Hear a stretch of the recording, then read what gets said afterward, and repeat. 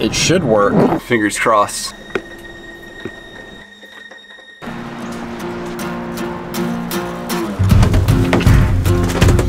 Welcome back to the channel, guys. So let's turn this up more. So today's a rainy day. That means it's getting warmer, but it's a tease. It's gonna get cold again. We're still working on that Chinese diesel heater. We did put a new one in and it seems to be better.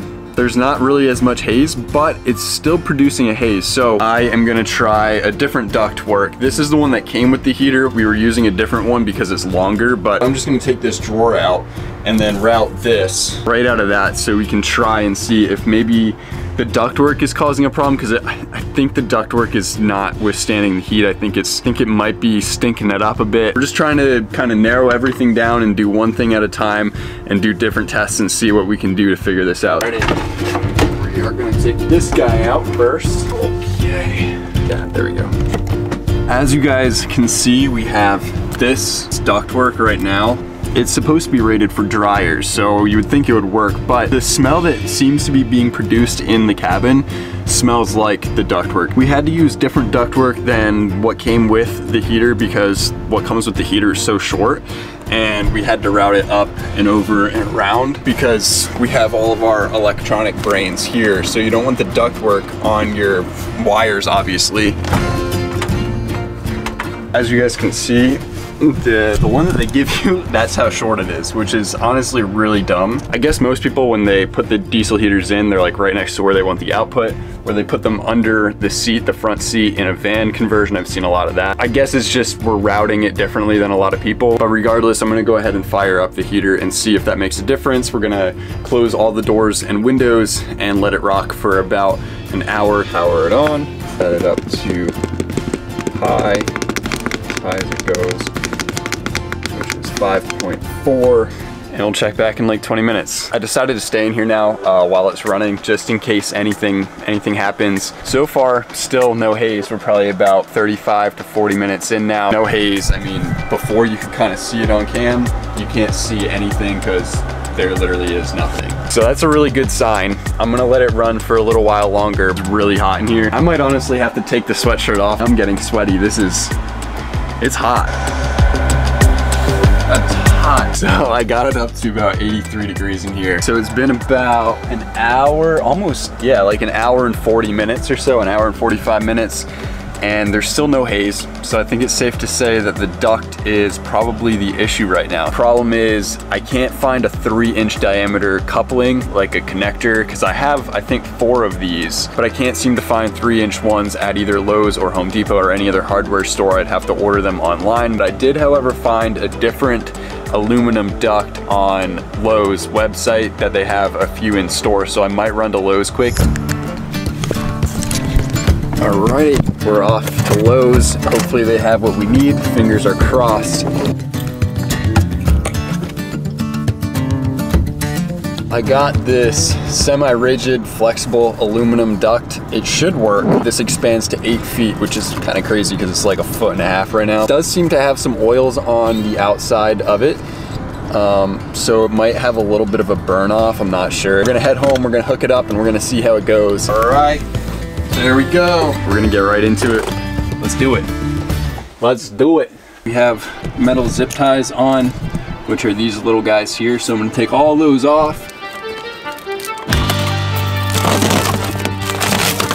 Fish this guy through and see how it goes.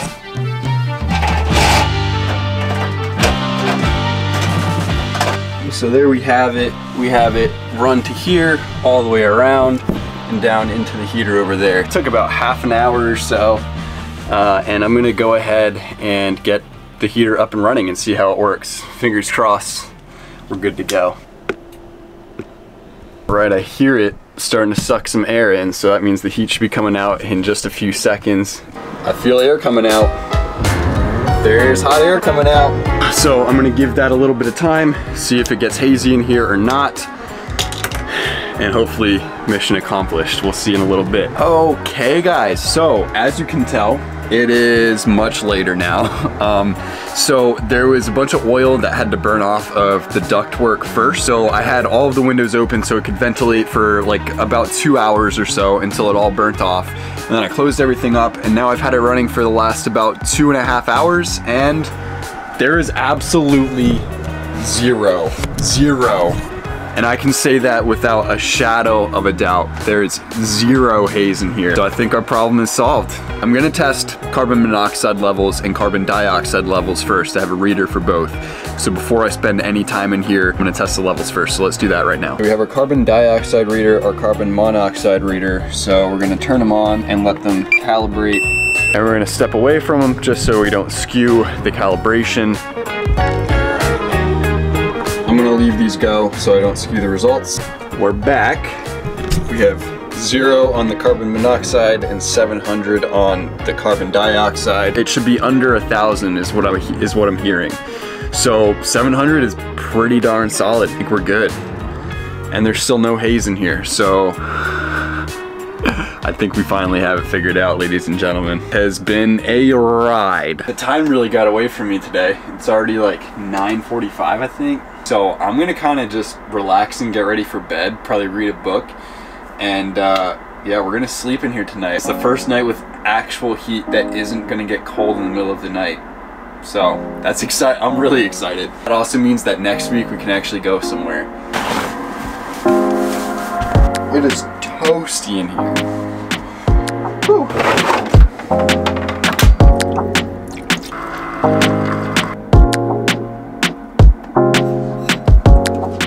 For the first time in 2 months since getting my bus back from the mechanic, I actually feel like I have my bus back. This is awesome. This is really awesome.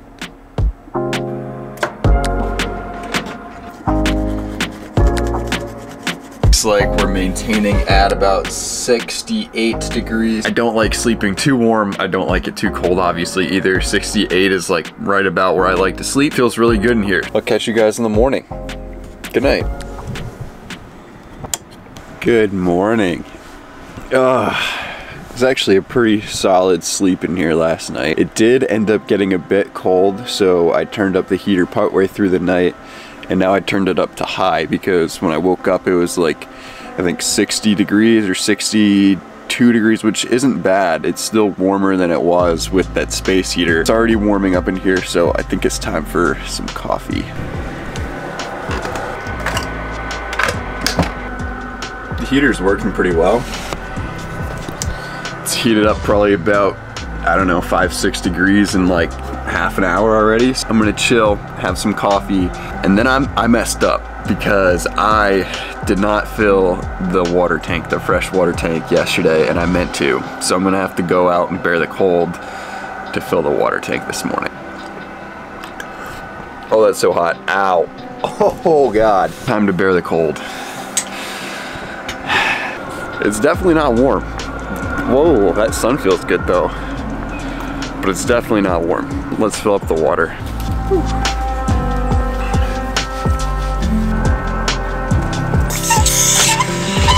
It's time to have a nice hot breakfast, a nice hot shower. Toasty in here, very toasty. It's nice. I'm gonna have to use this grill tank, propane tank, for the time being. I forgot to fill my 5-pound propane tank. Yeah, I'm just gonna use that to make breakfast. That is nice. All right, I'm all changed and ready to make some breakfast. On the menu for today, we have some hard-boiled eggs, we have a banana, we have raspberry, and we have yogurt. So a nice balanced breakfast. There we go. Drop one.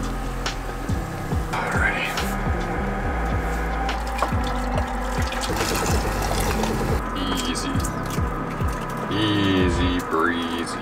I like my hard-boiled eggs heavily salted and peppered. Cheers.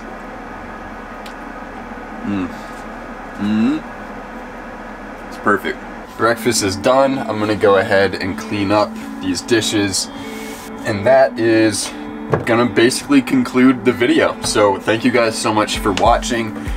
I'm glad we finally got that heater done. I'm sure you guys are excited that the heater is done. Finally gonna be able to hit the road and actually do some fun things. We're gonna be able to enjoy this for everything that it was built for. I guess without further ado, I'll see you guys next week from the road. Peace.